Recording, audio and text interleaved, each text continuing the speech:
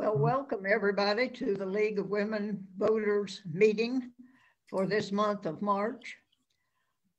I just want to remind you that you should have gotten from the Georgia League the invitation to the annual convention in May.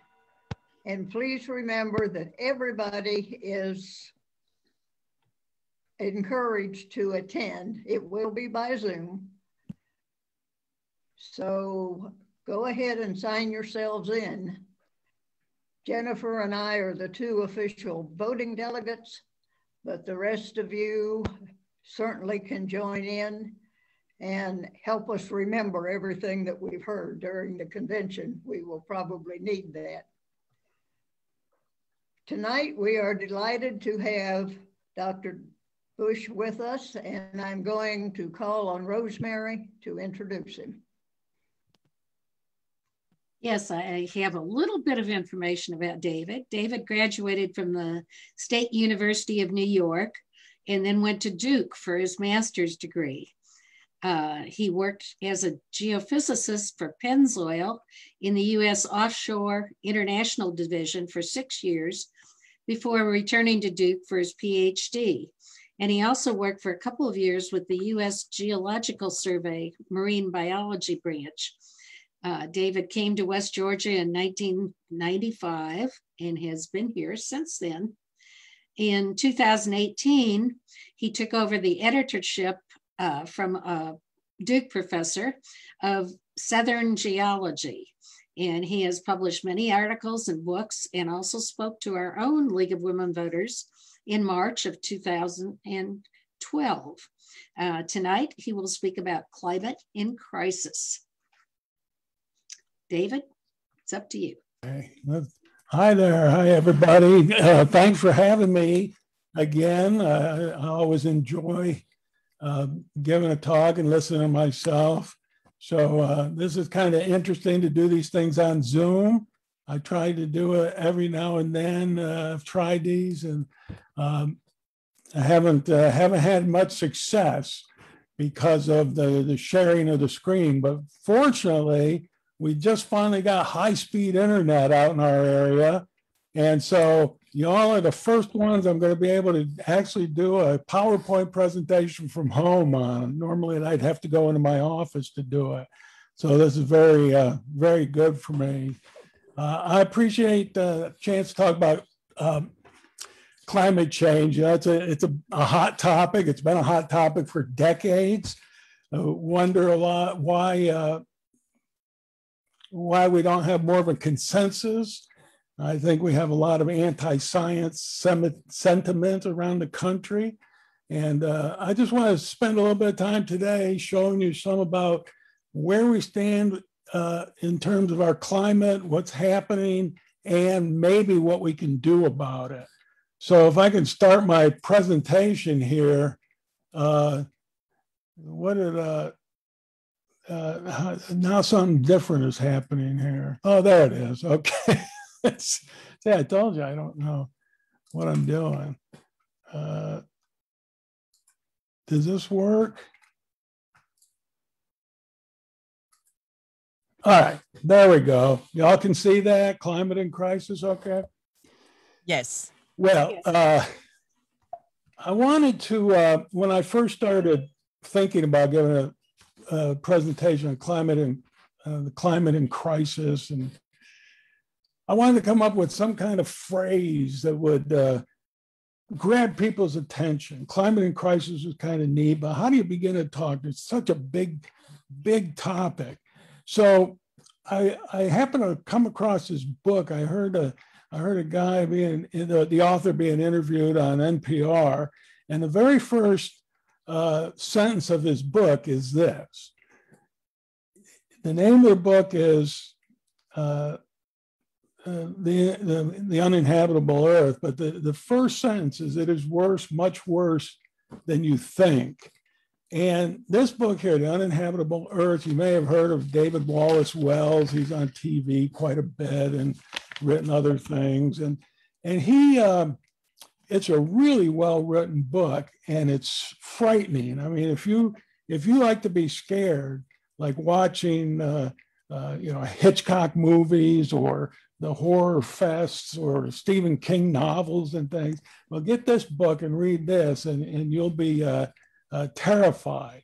It's really well referenced. It's an easy read. There's a lot of information, but it's well presented. So one of the things, I'm going to jump around to a few things, but what's going on with the climate? We want to set the stage, see where things are. And one thing you can look at, this is a NASA diagram of what's gone on with the climate as far as temperature goes in the last 50 years. And you can see this is by the colors, parts of the globe have gotten a little cooler, but most of it has gotten warmer. And this shows over the last 50 years compared to an average, the baseline, it's called 1951 through 1980. You can see how much warmer the globe has gotten. Now you'll notice that it's warmer in the Arctic. That's the warmest part. And that's because a lot of that in the Northern Hemisphere, a lot of it is feedback loops from melting of sea ice. As you melt sea ice, you remove white cover from the Earth's surface and replace it with dark color. And the dark color can absorb more heat. And then that just creates more of a feedback. You notice off of the southern tip of Greenland and there around Antarctica, the blue, where it's gotten colder, that's because of melting of the glaciers, of course, and runoff. So the Earth has gotten warmer. There's no question about that. And we see a lot of other things in general observations. These maps, notice the direction of the arrows. Things like ocean heat content has increased, sea level has increased, snow cover has decreased, sea surface temperature has increased, sea ice area has decreased. And one of the big things is water vapor has increased. As we increase temperature, we evaporate more water from the ocean and from land and put it into the atmosphere. And so you have more heat and more water vapor. We're going to have the potential for more floods, more rainstorms, more energy in the atmosphere means bigger storms, bigger hurricanes, stronger hurricanes. All this crazy winter weather we've had, that's due to more vapor in the atmosphere as well. Another interesting observation was made last year, just a little over a year ago, in Antarctica, way down in this little peninsula down here, recorded the highest temperature ever recorded in Antarctica. It got to 65 degrees. And so just another example of a measurement that we've got that things are warming around the globe.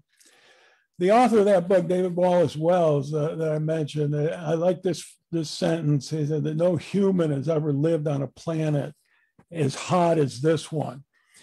One of the themes of this topic is that we know and we hear often that temperature has been higher in the past, in the geologic past. Temperature of Earth has been colder in the past.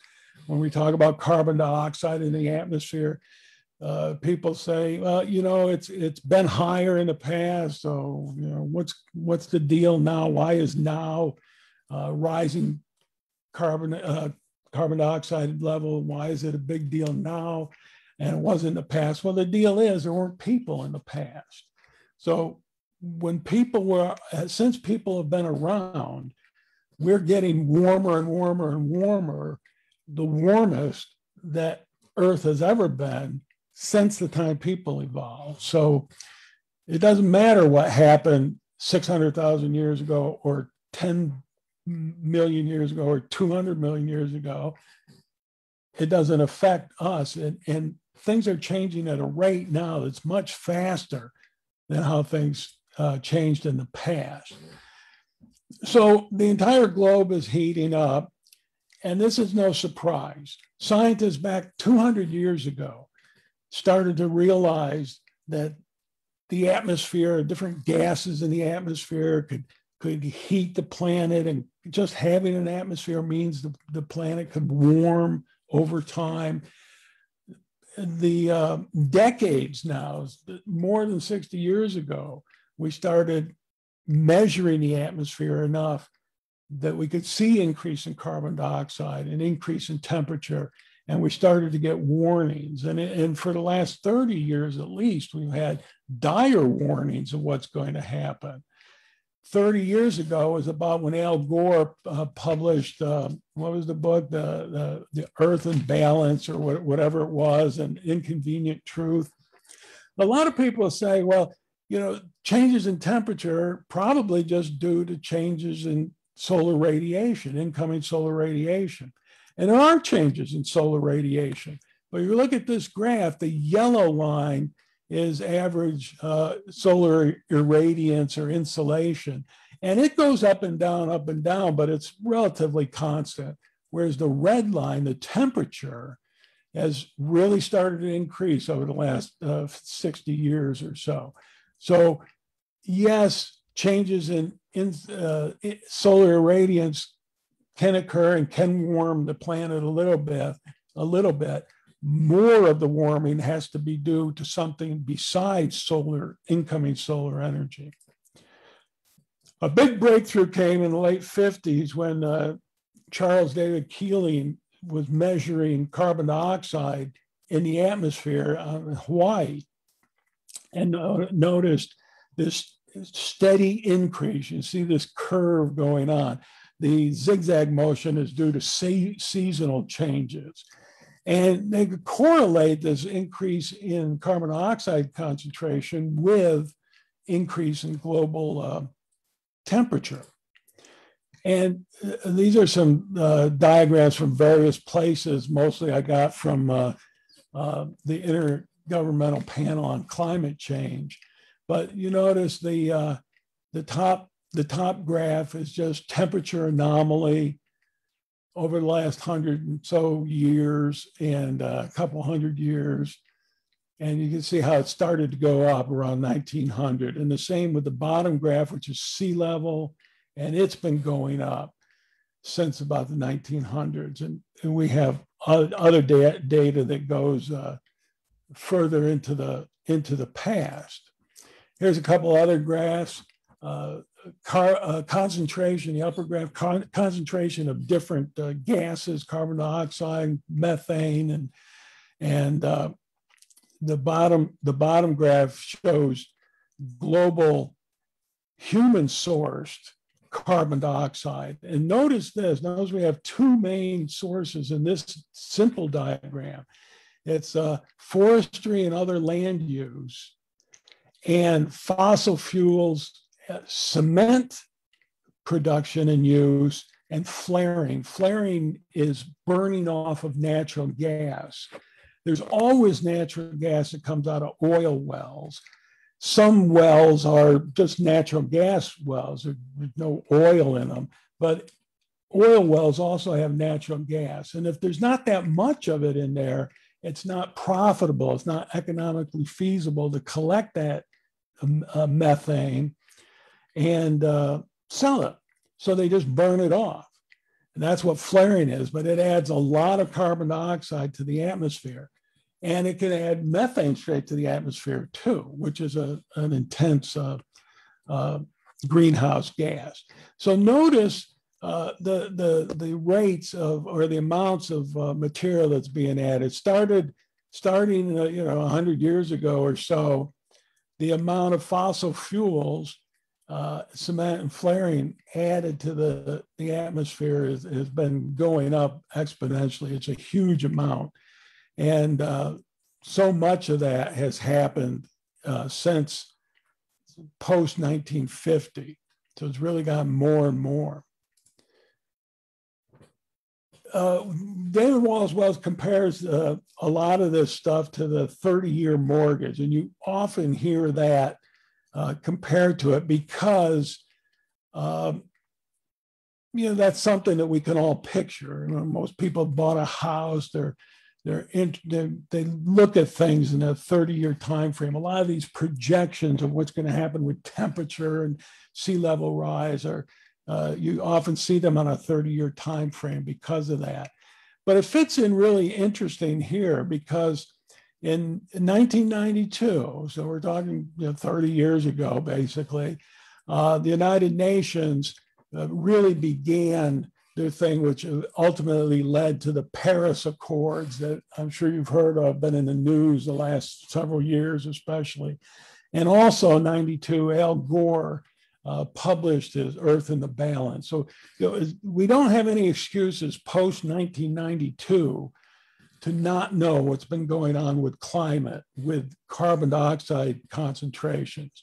And the summary sentence that Wallace Wells uses is that we have done as much damage since Al Gore published his book as was done in all of history before that.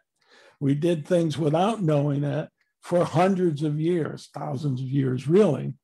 But since we've known of it, since 1992, we have now engineered as much ruin knowingly as we ever managed in ignorance. And that's kind of an interesting thing to think about. So we don't really have much excuse. There's a lot of carbon dioxide being put into the atmosphere. The United States is not the biggest contributor. China is. And we have been working on ways to reduce the amount of carbon footprint that we have. We've made some strides because of efficiency of use of fuel efficiency and things like that, and new techniques. But there's a lot of things we aren't doing. China and India. India is a small contributor relatively right now, but it's going to be huger and huger as they develop. And there's a lot of China that's being developed. And of course, a lot of the lesser developed parts of the world are going to be having more and more carbon footprint. This is something that ties into the Keeling curve. That's carbon dioxide concentration versus time. And you see this goes back over 800,000 years. And you notice the changes. But look at this way up in the upper right-hand corner. And you can see where I put this red arrow, this basically a vertical straight line. That's what's been going on in the last 50 to 100 years or so. And the Keeling curve records in Mauna Loa in Hawaii, it went back to 1958. So it's since then that we've had absolute record of instrumentation. Before that, we've done sampling of air bubbles trapped in ice cores. But we've got a really good record and it's really reliable. If we kind of zoom in on the last couple hundred years, you notice just how steep that curve has gotten. And we have been putting more and more, and people who have been studying this thing say that we need to stop at about 350 parts per million of concentration of carbon dioxide in the atmosphere in order to keep the climate from not going haywire. Well, you can see that we've blown way past 350. We're up past 420 or so now. I'm sure you've heard of mass extinctions. We bring this in because there have been 5 mass extinctions throughout the last 500-600 million years. And all of them have had some big component of climate change. Of course, they weren't human induced, but they were changes in plate tectonics that changed the amount of land area that we've had, or elevations, and changed erosion, changed the amount of land that's in the poles or in the tropics, and doing all kinds of things, and evolution of plants and what have you. It really changed a lot of things. Volcanic eruptions, periods of huge volcanic eruptions. So a lot of those mass extinctions have some kind of climate component. The thing that's happening now, and why a lot of geologists think that we're going into a 6th mass extinction, is because what we're doing to the climate, we're making the climate change faster, and we're adding carbon to the atmosphere at least 10 times faster than the natural processes that cause those previous extinctions. Just to go back to that for a second, we've all heard about the giant asteroid that hit that killed the dinosaurs 65 million years ago. And it did. But there was also a climate component that was underway before that. And that's pretty much been positively proven. So even though we still say that the asteroid killed the dinosaurs, let's just say it finished them off. There already was change afoot. But anyway, we're now putting in carbon dioxide into the atmosphere at least 10 times faster than natural processes and 100 times faster than were being done before the Industrial Revolution. So it's possible we're on our way to a mass extinction, a sixth one. And one of the things that warming of the planet does, it forces species to migrate. They want to stay in the same temperature. So tropical species will migrate poleward. And the change, even though it's happened in the past, it's happening faster now, and the plants and animals can't keep up with the rapid change. They can't migrate as fast. They can't evolve as fast. That's one of the big reasons we have extinction of animals and plants. Things are just happening too fast. There's also geopolitical reasons that this is going to be a problem in the future because, for example, here in the United States, our bread basket of the country, the wheat belt and the corn belt, all that perfect climate in the central part of the country for growing wheat and growing corn, that's migrating to the north. And Canada has the same kind of bread basket. It's migrating to the north. And it's going to migrate out of the United States and wholly into Canada, if it keeps going. So because the national boundaries don't migrate, of course, it just the climate does. That's going to move the good crop growing areas out of one country into another, or move drought areas from one country into another. So there's that kind of ramification as well. I want to just say a little bit about the Intergovernmental Panel on Climate Change. This is the world's authority on what's going on with the climate. And it's with the formed by the United Nations and the World Meteorological Organization. And basically all the countries in the world contribute to it. They don't do the original research, but they have thousands of people working, and they're reviewing all kinds of scientific research, and they're making all kinds of predictions on what might happen and putting out all kinds of reports. And there's a new report coming out this year and next year. It comes out in pieces over the years. It's going to tell us the latest updates. It's been 7 or 8 years since the last one. The newest updates on what's happening, the newest projections for sea level rise and temperature changes and things like that. And what they really want to lock into is, they want to make predictions.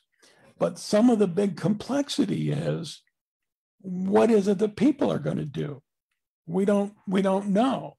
That's the big factor. We can put all kinds of information into the models that the IPCC is going to then use to make recommendations, but they can't predict exactly how people are going to behave. Are we going to become more efficient? Are we going to produce less greenhouse gases?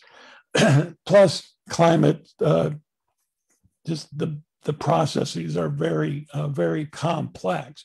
So there's a lot of unknowns. But what people are going to do is the big problem.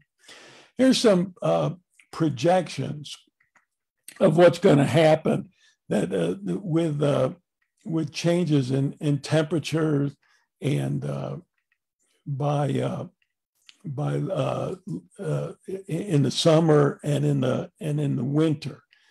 There's tons of these kinds of maps, so you can see where there's going to be more rain in different parts of the globe, and where it's going to be drier and where it's going to be wetter. And look what's happening to Australia, to Northern Africa and Europe and Southern Europe. And there's going to be places that are going to be really dry. There's going to be a lot of droughts. There's going to be a lot of wars fought over water in the future. Here's some temperature, predicted temperature changes. And look, 20 years from now, and 100 years from now, the increase in temperature. And it's going to be, there are going to be parts of the planet that are uninhabitable, basically, by today's standards.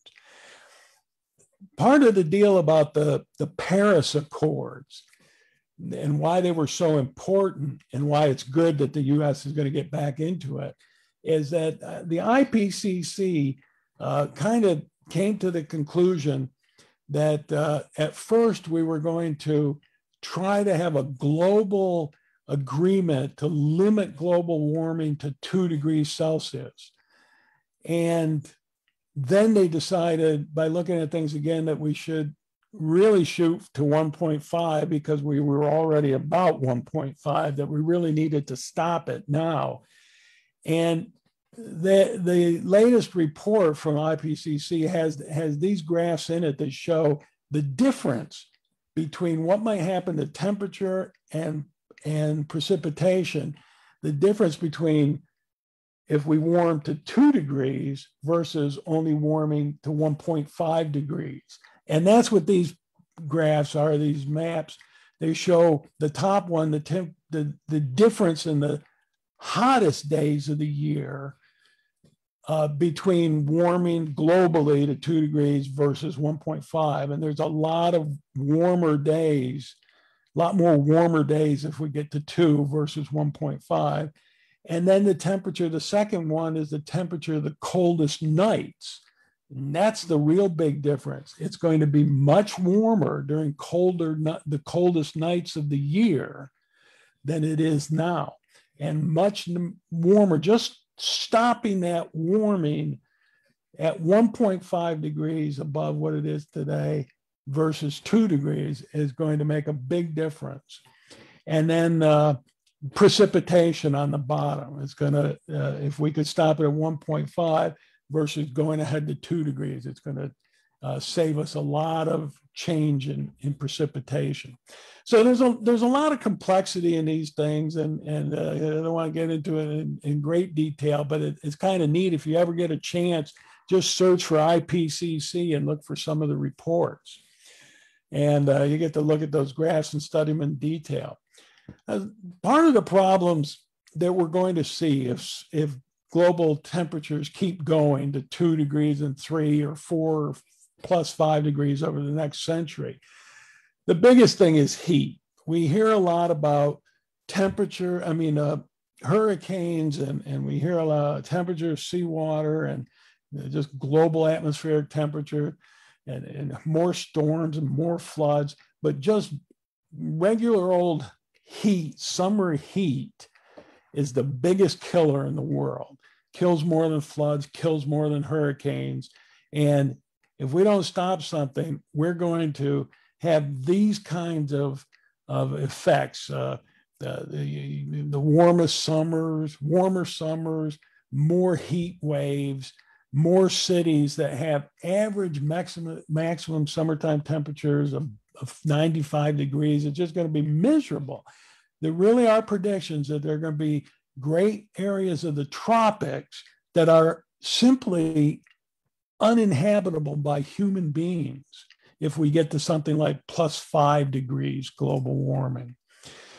Another thing, I mentioned a little bit about crops, but here's some information from these reports that every degree of warming, you decrease yields on cereal crops by 10%.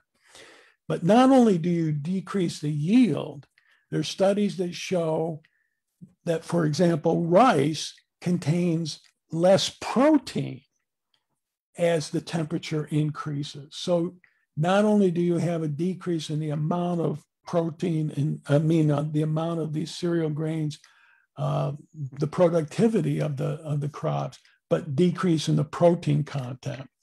And by 2100, we're going to have 50% more people on the planet and 50% less grain because of increase in temperature. So we've got a lot of problems. And notice the final thing there is that the natural wheat belt is moving poleward by 160 miles every 10 years. So you can just think about that as we look forward to what's going on in the next century.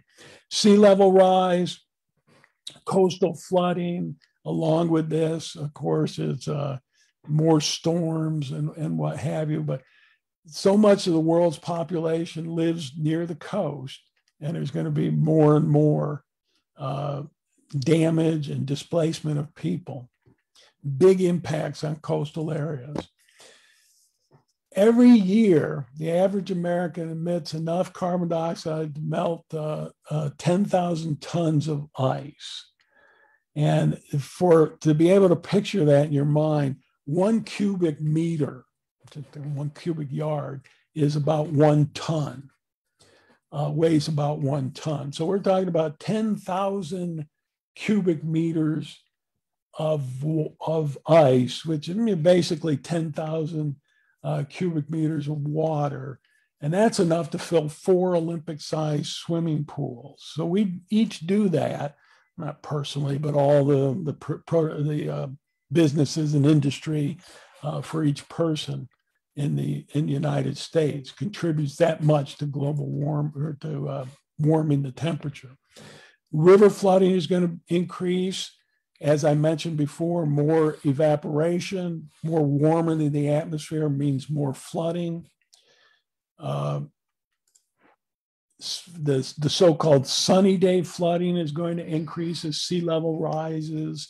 This is the flooding where just because of sea level rise, we're going to get more during the spring tides, high tides at full moons and new moons are going to cause more flooding that's not associated with storms. That's why it's called the sunny day flooding.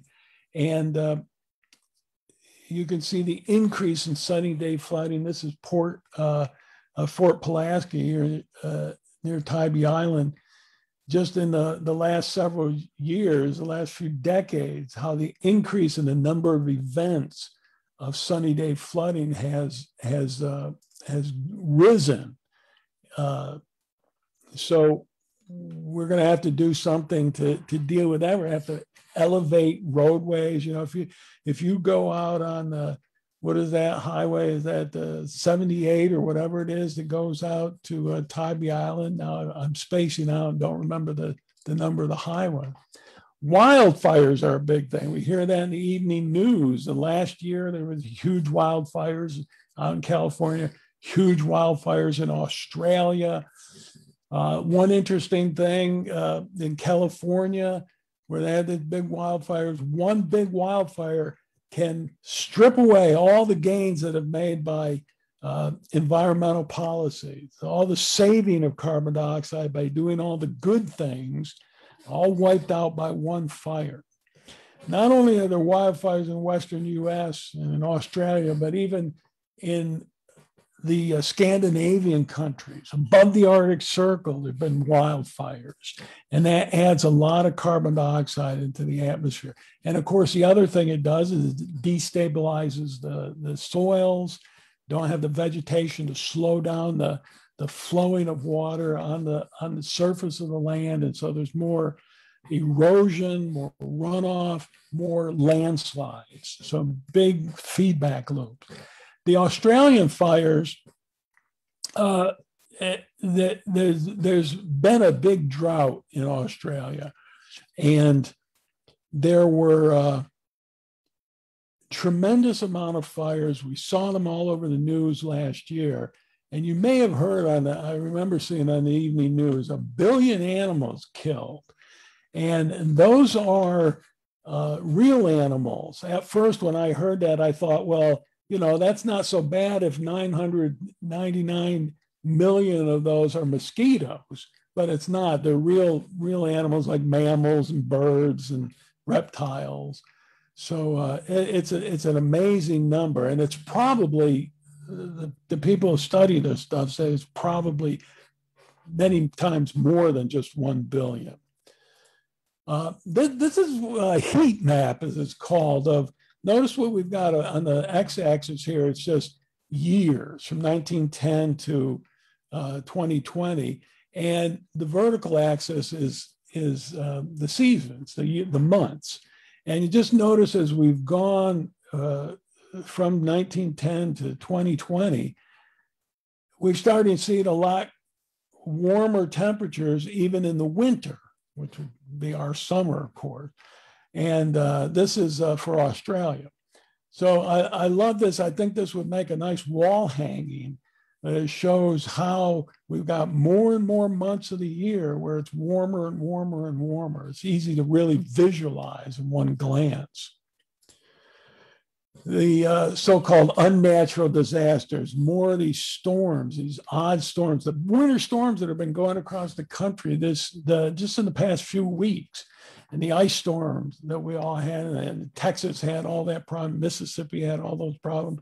Again, that's because of all this moisture put into the atmosphere, giving more source for snow and rainfalls and intense storms, intense hurricanes, as well as intense winter storms. And the idea that every time you see a snowstorm, for example, or an individual storm, you can't really say that any single particular storm was caused by global warming. But we do know that global warming causes more and more storms and more of these extreme events. So as global warming continues, we can expect to see more and more extreme events. Hurricane Harvey, you remember that a few years ago? And it was actually Tropical Storm Harvey at the end, brought all that rain to Houston area. You've heard of the 100-year flood.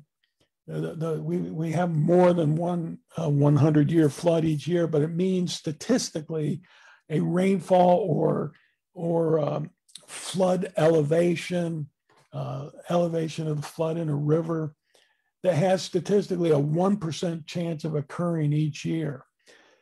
Harvey caused flooding that was 1 in 500,000 year chance of occurring. So whatever that is, 0.0001% or 2% that comes out to, but instead of 1 in 100-year flood, that was a 1 in 500,000 year flood. So it was really huge. Some other things that we've noticed with the changes in climate extremes, we expect to see more and more of these things: heavy precipitation, more droughts, more hot days and hot nights, more heat waves, stronger tropical storms, tropical cyclones, more droughts, fewer cold days and fewer cold nights. It's going to be miserable. This is a good time to just think of what our grandchildren are going to have to deal with, and our great-grandchildren, if we don't reverse this. And in fact, things have gone to the point now. A lot of climate scientists say that we're beyond stopping this. Now we're at a point where we need to try to limit the damage and really stay. If we can stop everything and stay to this only 1.5 to 2 degrees of warming, that's what we really need to do.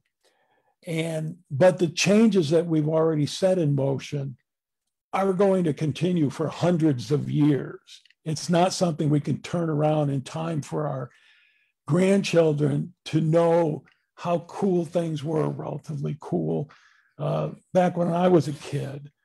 I've seen the warming. We all have over our lifetimes. Well, we've gone beyond that. Our grandchildren, or even great-grandchildren, aren't going to go back to that. It's going to be hundreds of years or 1,000 years before we get back to that point. I'll talk about that a little bit more later on, what we can do. And fresh water is going to be the problem because of more evaporation. So water is just going to evaporate faster. There's going to be growing population, more demand. And there's a lot of research that shows that, or that predicts that the next great wars are going to be fought over water. And, it's hard not to believe that. You've heard about sea level rising and the seas, the oceans warming. One of the things ocean warming does, adding carbon dioxide in there, it causes the water to become more acidic, and it actually dissolves the calcium carbonate shells of the critters living in there. And a lot of the things that are living in there that have shells of calcium carbonate are plants that produce 50% of the oxygen that we breathe. So, and of course, coral bleaching and things like that, there are little plants that live in the coral membranes that help the coral to calcify, to build their framework. And the global warming is hurting those plants too. And the acidification is hurting them. So we're having a lot of problems with just the stuff growing in the ocean that we need for producing oxygen and for also producing food.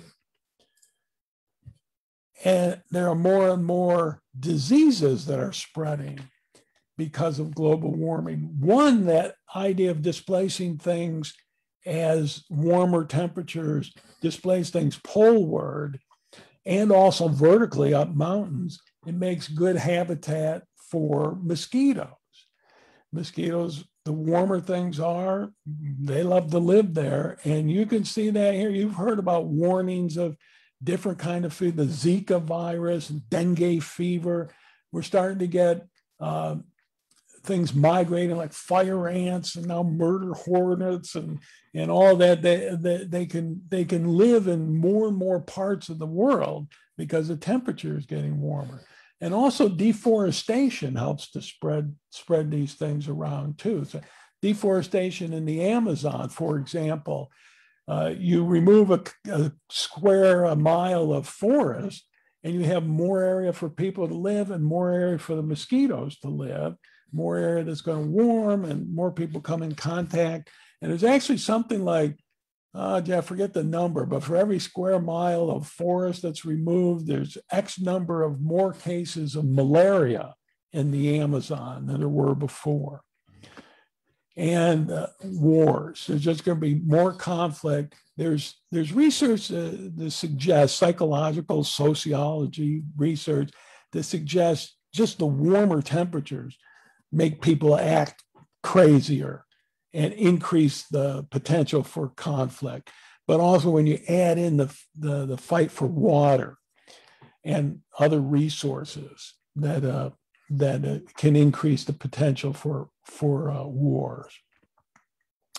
Sea level rise, NASA, if you ever watched the NASA channel, they had a little, this is for military, but the NASA channel has a little 15 or 20 minute video about how sea level rise is affecting all the NASA, the space launch buildings and all their ships and all their other stuff that they have.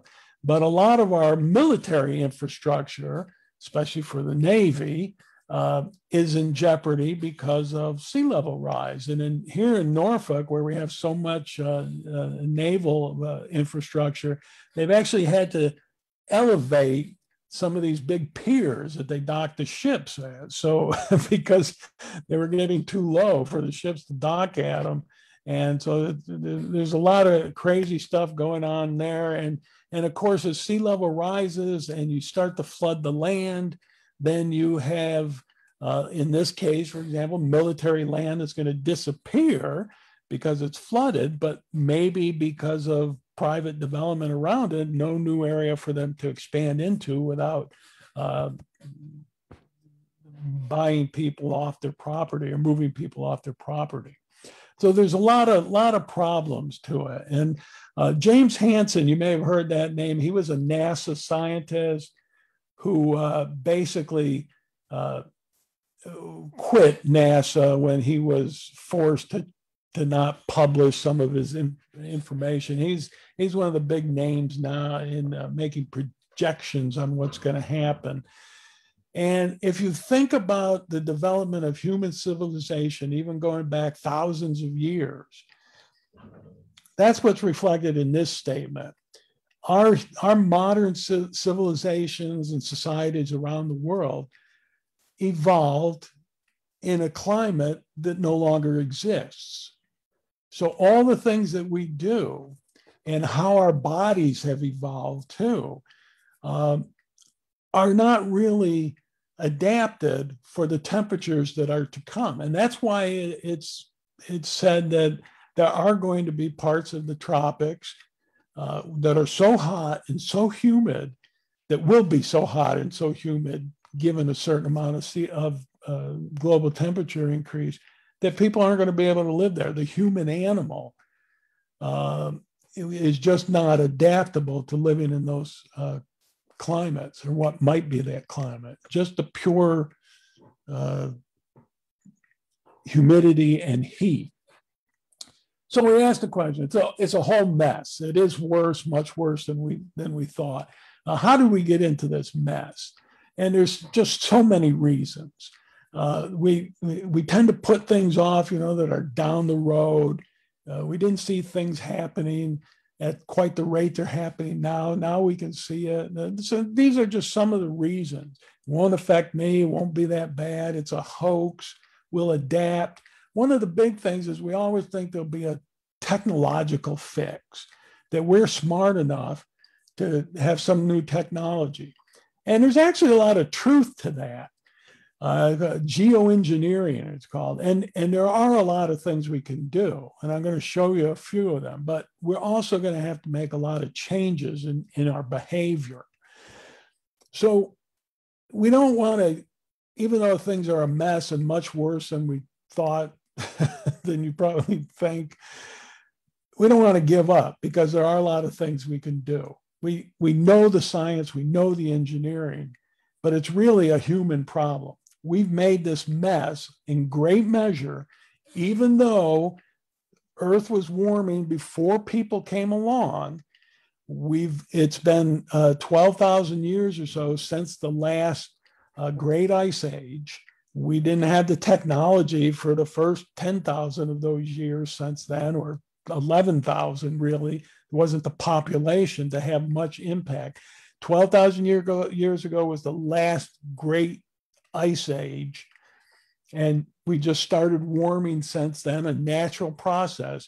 What we've done, though, in the last 1,000 years, and especially the last 200 years, and especially the last 50 years, is just increase the rate through industrialization, increase the rate of pumping greenhouse gases into the atmosphere. We've done it, and we can actually fix it. You need to know where the carbon dioxide or all greenhouse gases come from, what different sectors of industrialization the things come from. And, there's so much emphasis put on transportation, on cars and trucks and planes, but they're not the biggest thing. Agriculture, forestry, other land use is actually the biggest, along with electricity and heat production. Those two are the biggest, and together they're almost 50%.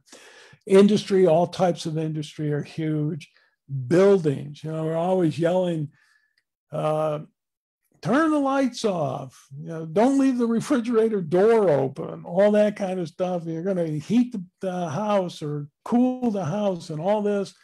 It really doesn't have that much effect. It's important. Every little bit has some effect, but we really need to concentrate on the agricultural, forestry, and other land use. If we were all vegan, we'd save a lot of energy, because we wouldn't need these cows and pigs and horses. I'm not about to be vegan. I'm not even about to be vegetarian. So, but cows, factory farms, and all that contribute greatly to global warming.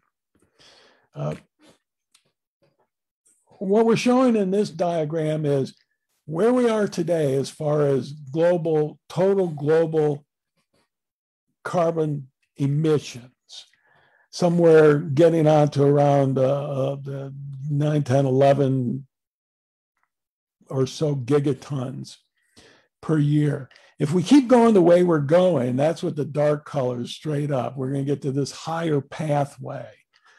But if we start to do different things like increase energy efficiency, reducing our emissions, and switching to renewable and non-carbon based fuels, we can really lower things quite a bit. So if we did all of those things, we could really reduce the amount of carbon dioxide going into the atmosphere and get back down to that 350 parts per million concentration of carbon dioxide in the atmosphere. But it means having to do a lot of these things. And it means we have to start doing them right away. And there's a lot of people, a lot of companies, and a lot of governments that are working to do this. Here's some ways we can do it. There's a lot of acronyms and things and a lot of strange ways to do this, but the one on the left here is bioenergy with carbon capture and storage. What that means is grow plants. They absorb carbon dioxide. The woody part and the leaves, that's carbon dioxide. That's just stored, locked up carbon dioxide. And then you take that and you burn it, but you capture all the carbon dioxide that comes off of that and you sequester it underground. Sequestering carbon dioxide is what making coal and making oil did naturally hundreds of millions of years ago. All those big swamp forests that ended up being coal fields, or these big deposits of organics that ended up being oil fields, what they were doing is taking organic material, which the plants growing, the animals growing, was taking carbon dioxide and changing it into biomass. The plants did that, and then the animals eat the plants, and then burying it underground locked it up. So we can remove carbon dioxide that way. Of course, now we come along and we mine the coal and we mine the oil and release that carbon dioxide. But in this thing, the BECCS, bioenergy with carbon capture and storage, we try to take some of it and bury it and leave it buried. Another way is this afforestation and reforestation, is to replant your forest or grow forest in an area where there weren't forests before. That's the afforestation and reforestation. Growing them and planting them and keeping them. So plant a tree. We all hear that, plant a tree. Plant as many trees as you can, and that will help. Every little bit helps. Now, we have a lot of you see these trucks all the time going by around here filled with these logs, the pine logs. A lot of those are not just tearing down forests that were growing there. They were planted for paper. So, that's kind of a renewable resource. We shouldn't get mad at people for growing trees and locking up carbon dioxide and then using those trees, because those people, the paper companies, are going to plant more trees. So it's going to eventually recycle itself. But just cutting down forests like the Amazon, which is mostly cut down in order to have pasture land for cows, and a lot of deforestation has been for that. You're not replanting the forest. You're just tearing it down, burning it for fuel or making pasture land. Of course, we shouldn't be too smug in the United States, complaining about Brazil cutting down the Amazon forest, when we did the exact same thing when the Europeans colonized North America. Because there were great forests over here and we destroyed 90% of them or however much. So there's a lot of the grasslands in the United States and Canada that used to be forested before humans, with our technology, the European migration happened. Some other things we can do is we can do some adaptation for climate change. Now, this is not really going to change the amount of carbon dioxide, but we're going to have to do something to adapt to these differences in climate and weather systems that are going to occur. We can have new kinds of infrastructure, new kinds of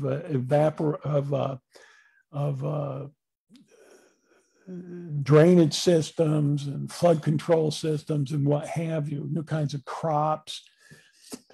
So we can adapt in that kind of way, or we can also, I love all this terminology that they use in these things now, this transformational adaptation, where we change our lifestyles, change the types of crops, or the way we farm. The University of Georgia, the Agricultural Extension Service, has done tremendous amount of research on what's called no-till farming.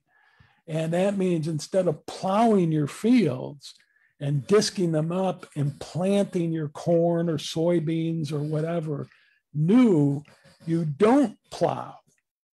And you just plant new stuff within the crap that was left over from the year before. So you don't disturb the surface. You disturb the surface, you expose organics to decomposition, which uses oxygen and releases carbon dioxide. And you also increase the exposure of the soil and increase the potential for erosion and losing of topsoil. And the no-till farming ends up being pretty good. And I saw in a column, Walter Reeves, the Southern Gardener, some years ago, had a column. There's some woman that he's dealt with for decades and decades who said she's never pulled a weed in her garden and has tremendous, she just leaves all the weeds and plants things in there because she keeps pulling weeds and more are going to grow. That's not really global warming related so much, but it's just on a bigger scale, you keep from disturbing the land and you do lock up some carbon dioxide in there. So there's a lot of those those are the adaptive measures. And here's some of the big geoengineering things we can do. This is called direct air capture. There's a company called Carbon Engineering.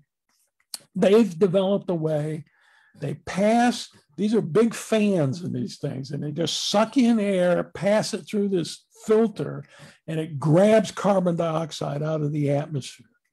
They keep the carbon dioxide, compress it, and in some places have actually sold the carbon dioxide to Coca-Cola to use to carbonate the soda. And there's more and more of this going on. In some places like Iceland, they have captured carbon dioxide like this and pumped it down into fractured rock.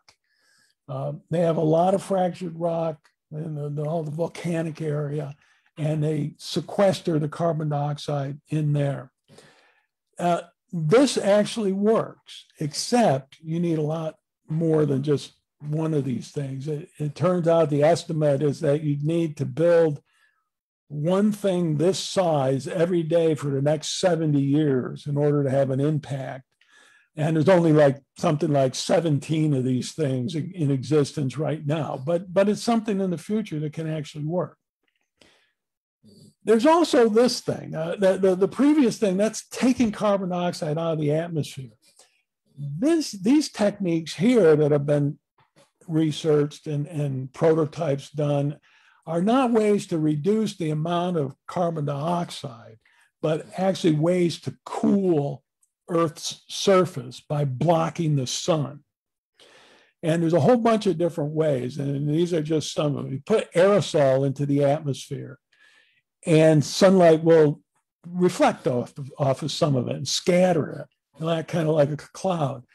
There's also potential that bad things will happen too, because aerosols, can act as nuclei for rain to start, and you could start getting more rain and do bad things, maybe have more storms, but nonetheless, it could block some of the rain, some of the solar energy. brightening clouds to reflect incoming solar energy.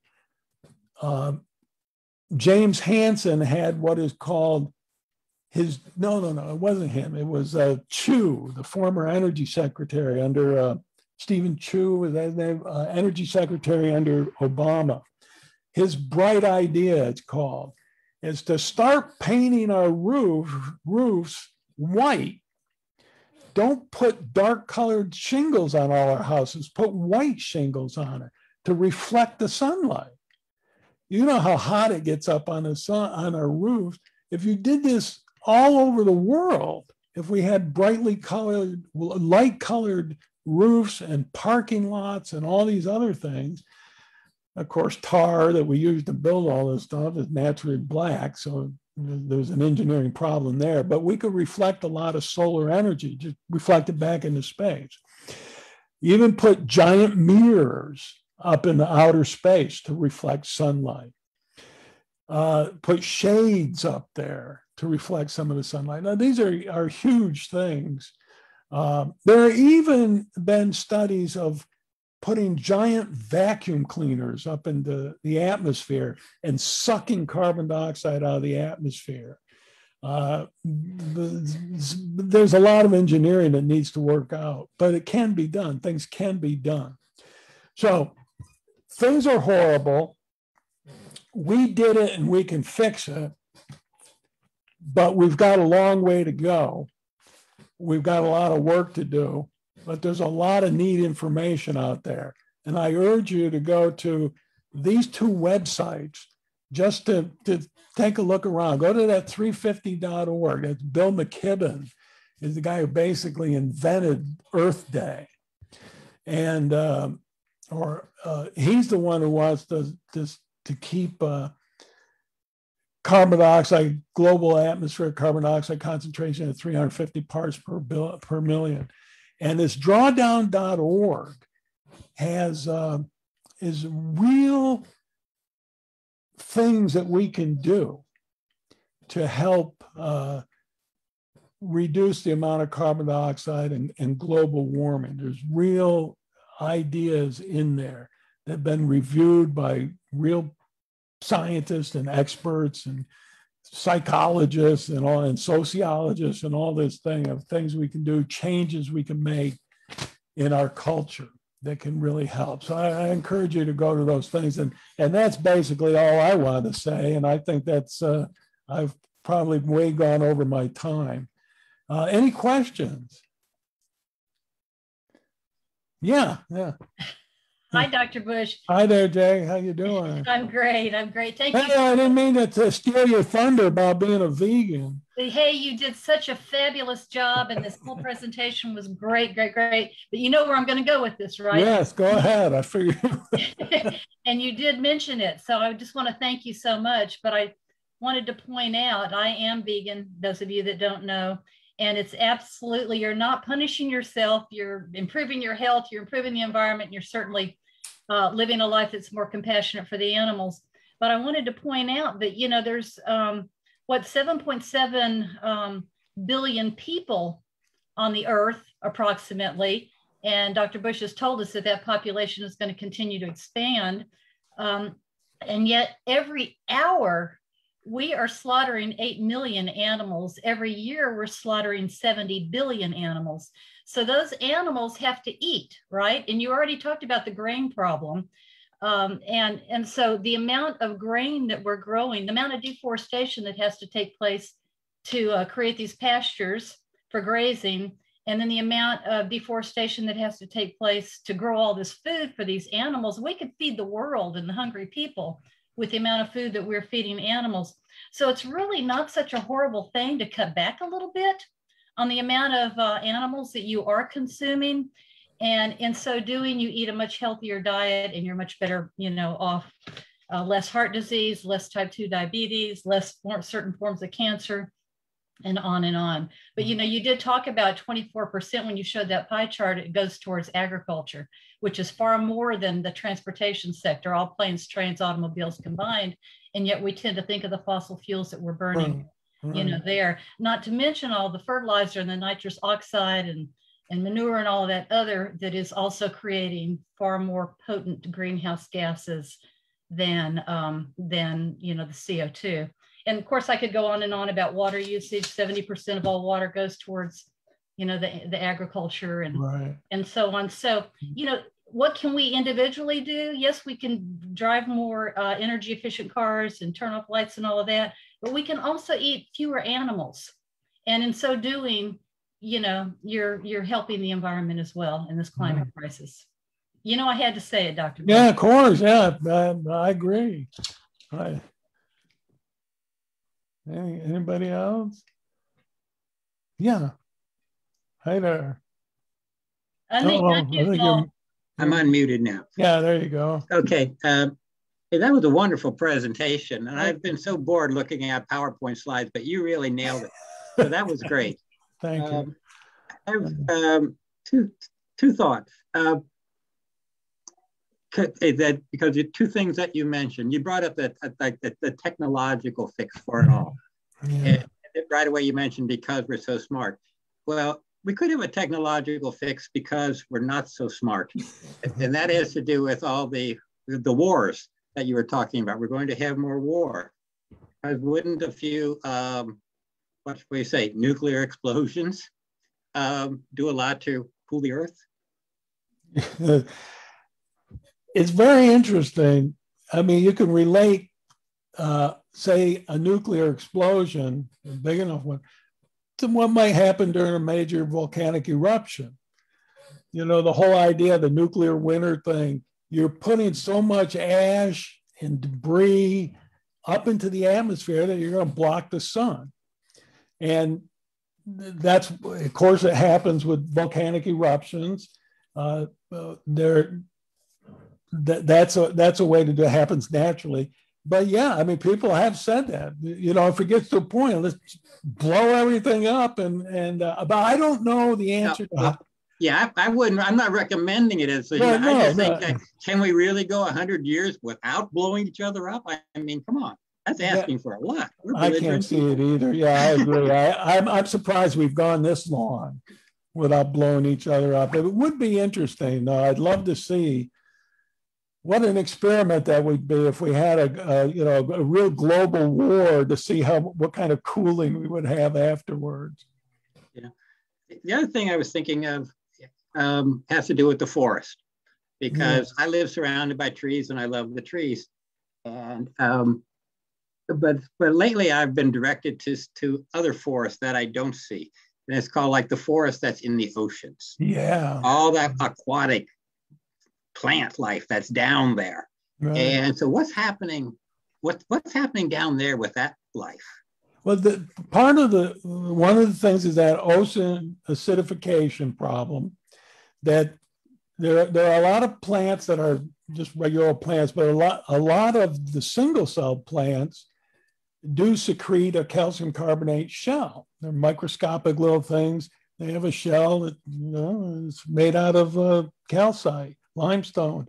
And those shells are getting thinner and thinner because of ocean acidification, which means it's making it harder for those single cell plants to live robustly. It reduces the lifespan.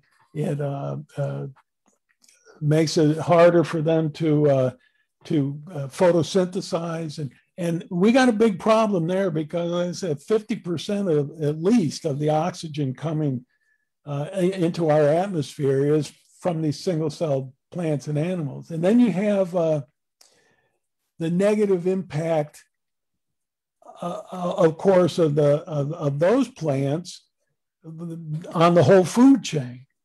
You know, the animals that eat the plants and the animals that eat the animals, and on and on and on.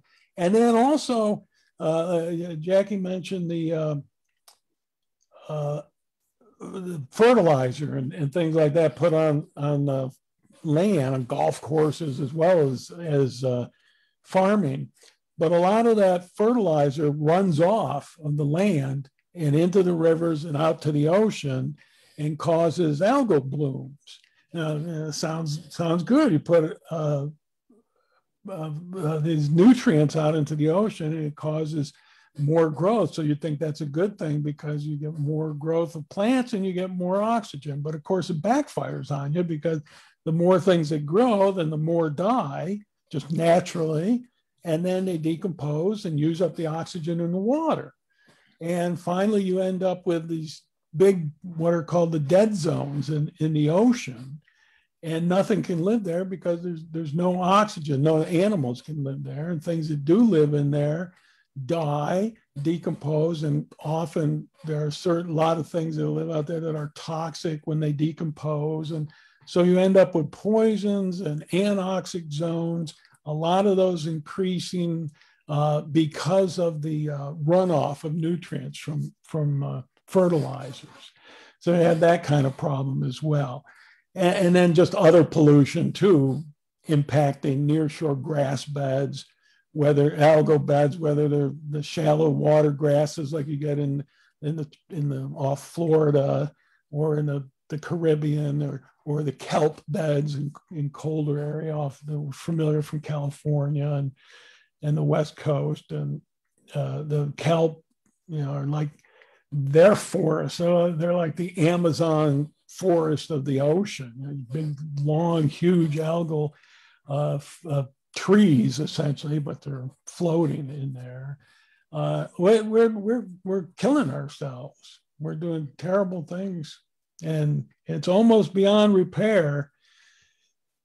But hopefully, we got to do a lot of things. Hopefully, we can really make some changes. We have to do a lot of changes. But all of these things are things we have to do, not just any one. Pick a favorite one and go do it. Thank you. There's anybody else here glad to answer anything? It's a tremendous topic. If you do get a chance, visit the Intergovernmental Panel on Climate Change website. Keep an eye out for the new report coming out, I think this year. The one that talks about all the main stuff I've been talking about today. I think that's due this year. I say they have several reports for projections and summaries and what have you. Well, Dr. Bush, we certainly appreciate your being with us this evening. Yeah, glad to do it. And I know I've learned a lot. I'm glad. Are there no further questions? Yeah. Well, then we thank everybody for being here this evening. Thanks. I'll see you next crisis. Okay. Went from fracking last time. Was that fracking? Was that you guys? Yes. I knew I gave a talk on fracking somewhere.